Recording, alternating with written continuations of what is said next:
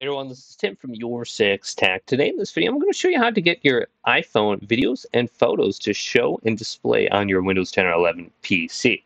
And this could be a simple settings change. So let's go to our phone and swipe on over to settings and select this. Then scroll on down under this list, and we want to go to camera and locate that. So it should be about halfway down. You will see music, TV, photos, and then camera. Select this. Then we want to go to formats. Now under here, we want to choose most compatible. The default is high efficiency.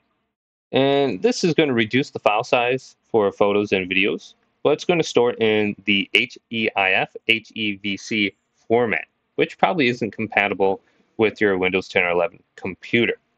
So if you go to most compatible, well, this is going to use JPEG and H.264.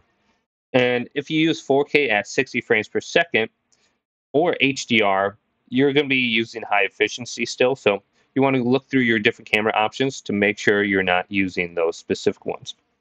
And there should be an option somewhere under here to enable HDR.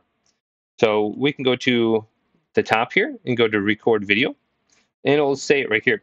Now I do have HDR on, so everything is showing up as high efficiency. So if I disable HDR, then go up to the top, you can see 4K at 30 frames per second. I don't have high efficiency next to that. So just at 4K at 60 frames per second. Now just switching over the format, it seems like I'm still able to see my videos when I transfer them to my computer, and I don't really have a problem with it at all. So everything shows up as high efficiency for me, and it seems like it still works.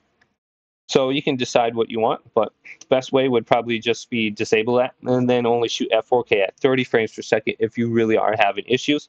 And this should display on your computer. Well, hopefully this video did indeed help you out. If it did, leave it a big thumbs up and subscribe my channel down below for more tech help videos coming up next on Your Six Studios.